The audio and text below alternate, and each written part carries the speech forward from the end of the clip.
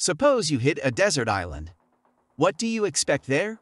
Monkeys, palm, a deserted beach. Forget about it. There are many more surprising and interesting places in the world. For example, an island inhabited by snakes, an island similar to Mars, an island devouring ships. All this and much more. We will show you in today's video. The most interesting, the most unusual, and the most dangerous islands. Here we go.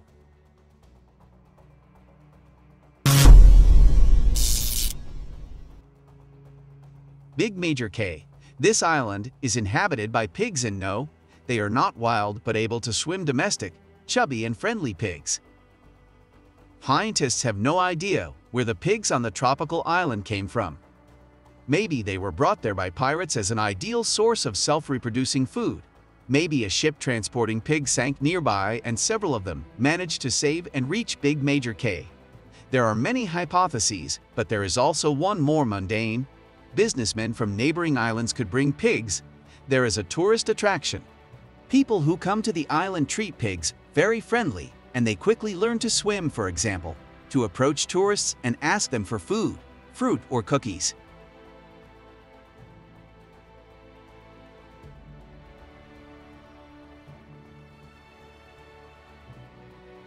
Bunny Island of Okunoshima.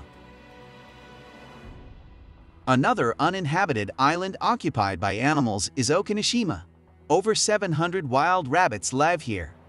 There are no predators on the island, but there is plenty of grass and a very mild climate, so the rabbit population is flourishing.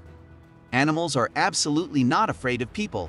They take treats from them and can be petted and even caught and taken in their arms. Annually, more than 100,000 tourists come to the island of Okunoshima to admire the rabbits. So the Japanese built a camping, hotel, golf course and beach there. Okunoshima has become a real tourist center.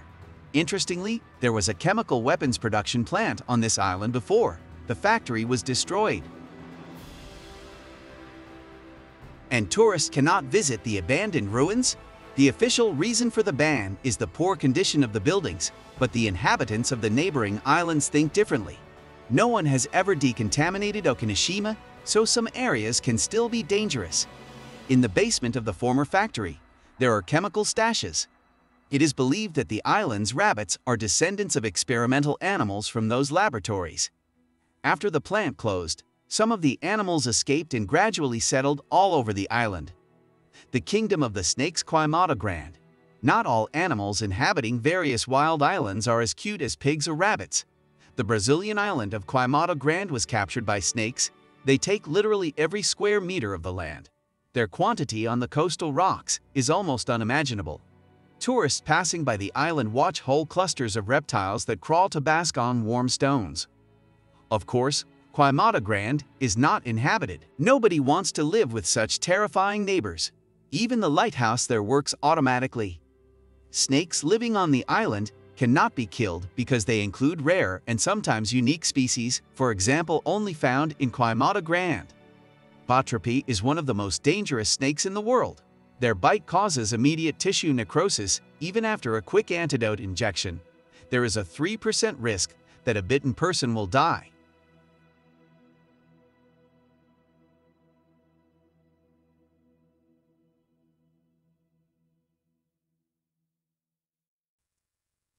Socotra. Socotra is an island with exceptional vegetation. These areas separated from Africa up to 6 million years ago. This small piece of land was completely isolated from the world, and evolution followed its own path here. 200 unique species of plants and animals live there. Some of them look like aliens. For example, Adenium socotranum, called the desert rose because of its unusual delicate pink flowers. This plant resembles a bottle in which someone put a bouquet of flowers. Fertile soil is not needed for the desert rose. It grows on sand and stones and its height reaches up to 3.5 meters. The tree there is another plant reminiscent of an open umbrella with a thin stem and a wide regular and geometric crown. The tree looks as if it was undercut by an experienced gardener.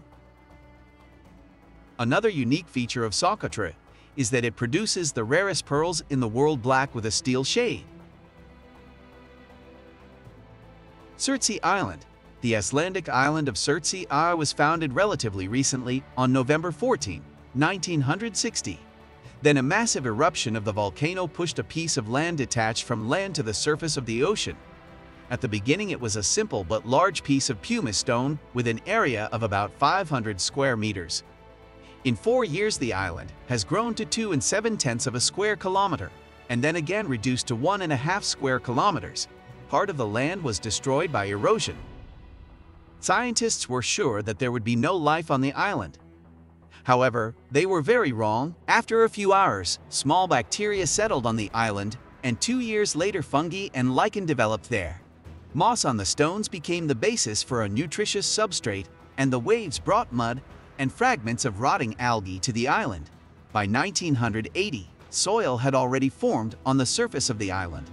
Not much later, herbs flowers grew, and in 1988 the first shrubs on Sirtsi lived 85 species of birds and insects. It has been scientifically confirmed that nature can develop a full-fledged ecosystem even on bare stones for a period of 20 to 30 years. Importantly, the island's evolution is not over yet. In a few years the first trees will grow on Sirtsi and more animals will live. I wonder which of them will reach the island first. Knowing the life certainly ubiquitous rodents.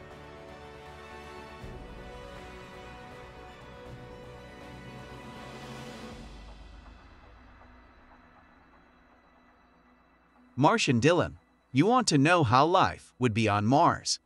So we recommend a trip to Canada, and more specifically to the island of Dylan is the largest uninhabited island in the world. Its area is 55,247 square kilometers. Summer on Dylan lasts only a month.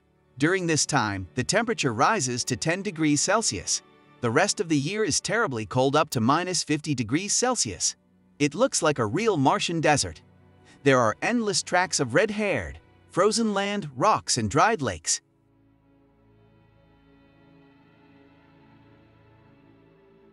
Gettin crater with an incredible diameter reaching 23 kilometers completes the impression of similarity to Mars. A huge hole was created after hitting a 2-kilometer meteorite 39 million years ago. Despite the frosty climate on Dylan, there is almost no snow, and freshwater sources are still blowing cold winds, so the weather conditions also resemble Mars. The only difference is gravity, which on Mars is very low by 38%.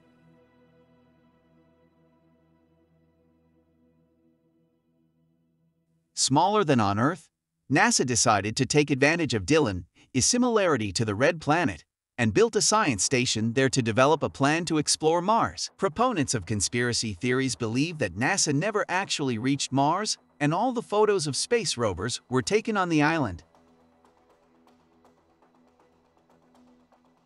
Sable Island. Sable Island is 42 kilometers long and only 1.5 kilometers wide. It looks like a giant fledgling worm. This is no joke. Sable is really crawling. It moves at a speed of 200 meters per year. Over the past century, it has already moved 20 kilometers to the east. There is nothing magical about it. The island is destroyed by powerful ocean currents, the same that create vortices and interfere with shipping. Sailors consider these waters to be extremely dangerous and call Sable the Atlantic Cemetery, or the island of 1,000 dead vessels. Up to 1,000 is undoubtedly an exaggeration, but at least 350 ships have crashed off the coast of Sable. There was danger not only for sailors on the water. Sable's sandy shores look harmless, but they are actually moving sands. Many sailors who got out of the crashed ship fell into a natural trap and died a few meters from the mainland. There are also cases when the moving sands pulled the whole ship, hence the other nickname Sable, the Sand Eater. People tried to fight the insidious island. In the 19th century, 2 lighthouses were built here, and then radio lanterns. 25 rescuers were on duty constantly. It actually helped. The number of disasters has decreased, but the island is still dangerous. In the 20th century, at least 4 ships crashed on the island's shores. Of course, we are talking about registered cases.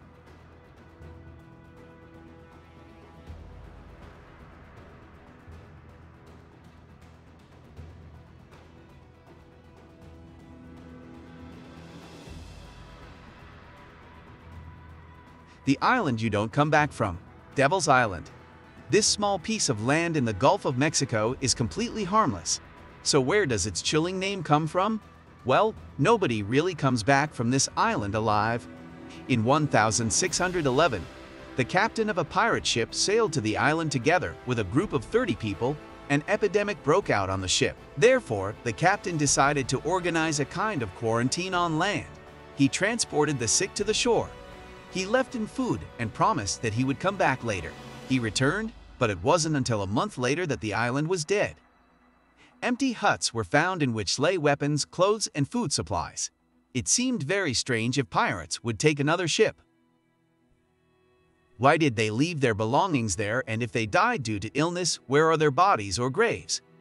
After the attack of predators, there would also be traces of the fight, and after the robbery attack there would be no objects like the aforementioned weapon. This was the first secret of the Devil's Island.